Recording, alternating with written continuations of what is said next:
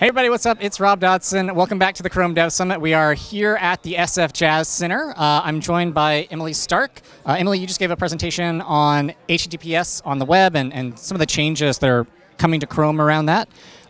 So for folks who haven't caught the talk yet, can you just tell them a little bit about some of the new things that are coming in Chrome for security in HTTPS?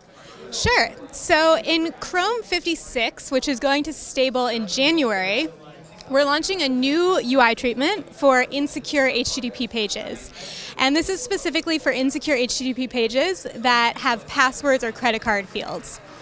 For those pages, what we're going to do is show in the Omnibox a label that says not secure. And our hope is that users will learn from this that they're in a particularly sensitive situation where they're sending their passwords or credit cards, and we want them to know that they're not doing that over a secure connection. So, why not just go full-blown like scary warning and be like, yo, this is like an evil website or whatever? Why not take maybe a stricter or stronger approach when doing this kind of thing? So we definitely want to do that eventually. Eventually we plan to show a very prominent real warning about the risks of HTTP.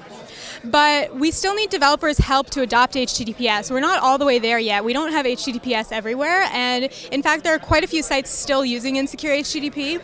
So we think that if we were to just turn on this really scary, aggressive warning right away tomorrow, we would end up scaring some users, confusing them, or they might just learn to tune it out, and all of those are bad outcomes for us. Okay, and so, and that makes a lot of sense. I'm personally not a security expert. I'm imagining there's a few folks out there watching who are also not security experts. So for developers who know this is important but aren't quite sure like where to get started, like what are some resources that they could check out? So one resource that we like to recommend is the DevTools security panel. So if you move your site to HTTPS and then you open up Chrome's developer tools, you can look, there's a security tab there that is designed to help developers figure out if they've done it right, find and fix any problems with their HTTPS configuration. So that's a great resource for developers who are into turning on HTTPS but not necessarily experts. And we also have some documentation on the web.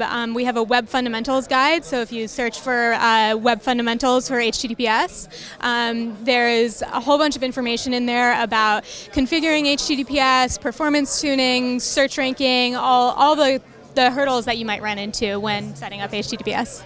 Okay, right on. Those sound like awesome resources. So definitely go check those out.